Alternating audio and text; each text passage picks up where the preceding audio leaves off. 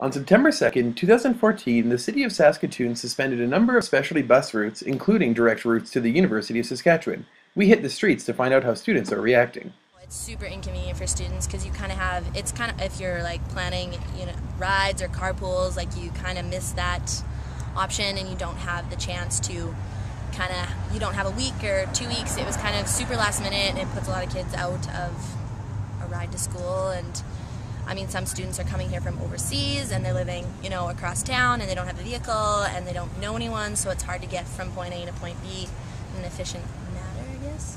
It's very inconvenient. I mean, I've got lots of stuff, right? At the beginning of the year, all my textbooks and stuff, and just walking back and forth, it's just ridiculous. I also go to the gym as well, so, I don't have a locker on here, so going to the car, it's a waste of time, it's a waste of energy. I could be doing better stuff, rather than... And, sometimes the bus is just more convenient, like, parking over here is a hassle, too. Like, you can't find close parking for, like, a long period of time. I am kind of concerned because that means that the buses, like the other buses, are going to be affected way more. And the bus I took this morning was already packed all the way to the door.